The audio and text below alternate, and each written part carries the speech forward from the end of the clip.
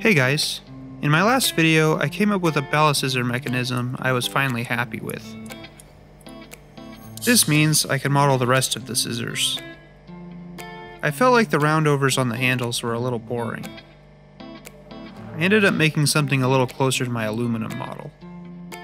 A new design means new parts, which means new fixtures. But before I make any, I should 3D print the scissors to make sure I'm happy with the design. While things are printing, I decided to make some changes with how things are set up in the mill. Right now, all of the space is being taken up by two vices. Basically, this means I only have two places I can put things. I make fixtures, which hold more parts, but I have to switch out and relocate the fixtures when I want to make different parts. I got this SMW fixture plate a while ago, but I don't feel like I've used it to its full potential.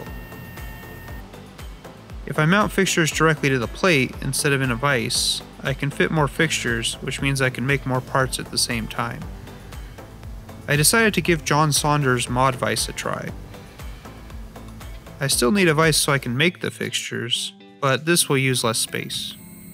I'm going to make a fixture for the pins, because if I don't like how the 3D print turns out, it shouldn't affect the design of the pins. They're slow to make, so I'd like to run more than one of them at a time. Eventually, I should find somebody with a Swiss lathe or something to make them for me. I gotta admit, it took some time for me to get a feel of how to use this new vise. It uses countersinks to push the jaw into the part. When setting up, I should have backed the screws out more so I can give the jaw more range of movement. Okay, now things are perfect. Or not. It's been a while since I've used one of these roughers. I put the step over a little high. The stock I have is pretty oversized, that's why I thought I'd use it. I saw that the mod vise had built-in diamond pins, and I'd never done something like that before, so I thought I'd give it a try. I don't have an end mill long enough to mill the walls of the fixture, but I do have a relieved neck end mill, which worked out pretty good.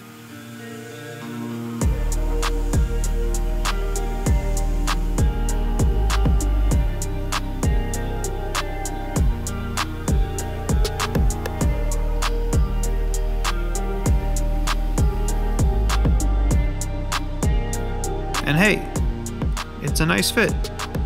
So I can flip the part around and... Okay, this time I messed up because the vise ran out of room with these slots in the moving jaw, and I should have brought it forward to the next hole so that I could, again, have proper movement with the jaw. Anyway, after I milled the part down to the correct thickness, I could relocate the part. I flipped the stock and program so you can see the damage on the part, but luckily it all gets milled away. Once it's nicely deburred, I can tap a few holes. Then I can bolt it to the table and use this hole to set my coordinate system. But the fixture isn't done yet. The last step is milling into some Mighty Bite clamps.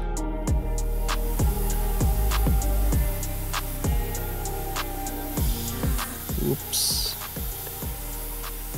I didn't import the model of the little top cap that holds the clamps still while you're machining them, but luckily it also turned out fine. Now I can make 4 pins at the same time.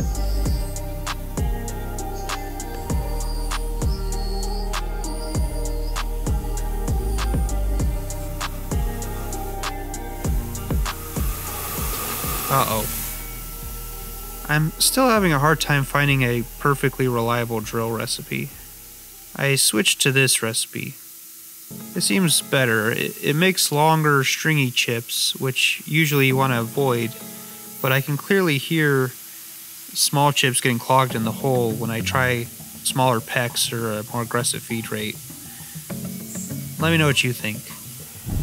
It's stainless 303, but I'm also curious if I should switch to a stronger material for the real scissors I sell, because the pins will be rubbing against the hardened steel of the blades.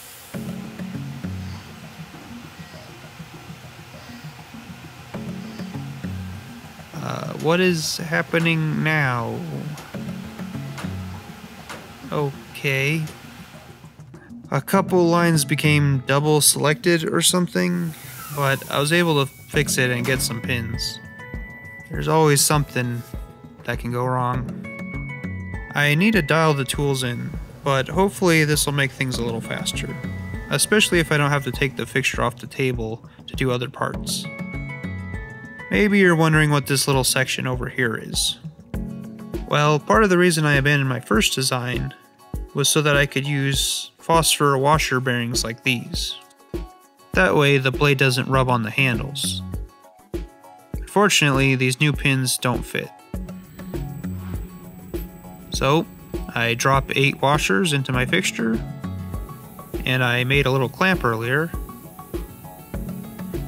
and then I can embiggen the holes.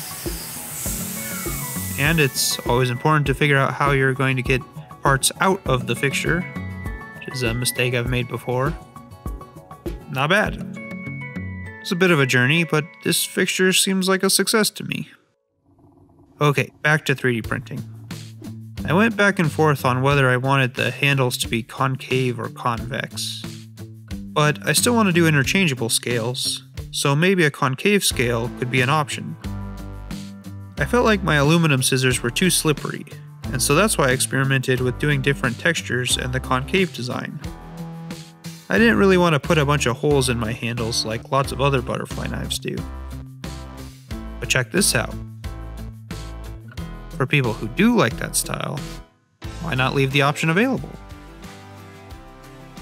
Which led to an even crazier idea.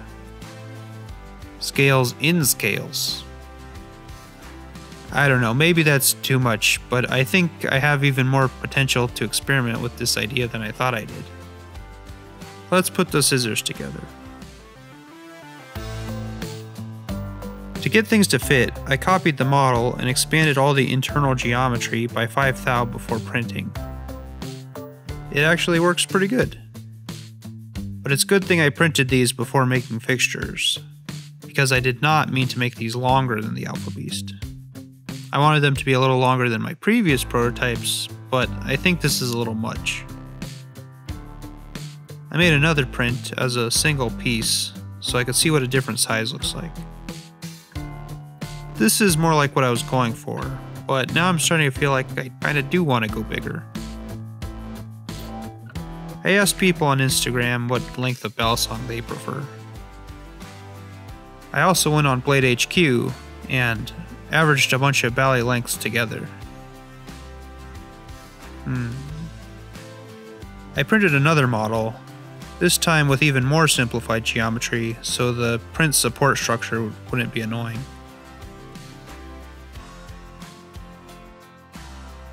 I think I like this size. It's still a little shorter than the Alpha Beast, but not by much. The total length is 9 3/4 inches, and the handles are 5 3/8 inches. I went ahead and printed the parts individually again. I decided to try different colors.